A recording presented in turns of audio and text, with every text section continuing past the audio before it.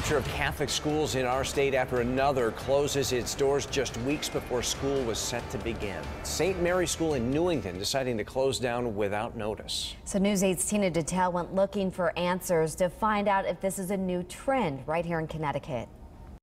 St. Joseph's School is almost at capacity, but as you can see, there is still room for more students. Now, this school was once part of a consolidation similar to what is being seen now in Newington. Take care of yourself, all right? June 8th, 2012, a heartbreaking day for this 120-year-old Catholic school in New London. St. Mary Star of the Sea, like St. Mary's School in Newington, closed, leaving many wondering where their children would go next. Change is definitely not easy for anyone. Transitions are also difficult. Father Mark O'Donnell was the pastor of St. Joseph's School, which took some of St. Mary Star of the Sea students. You do your best with what you have.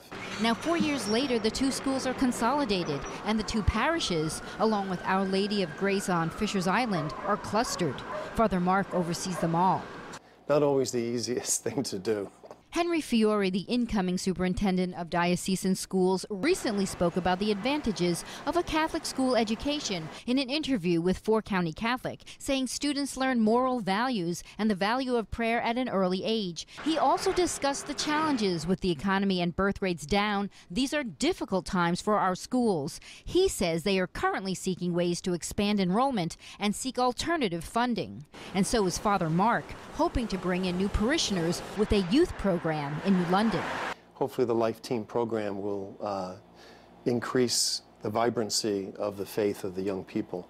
Father Mark is hoping the congregation grows because with more parishioners, they can fund more projects like this. The Barberi brothers here taking down the rectory to build a parking lot.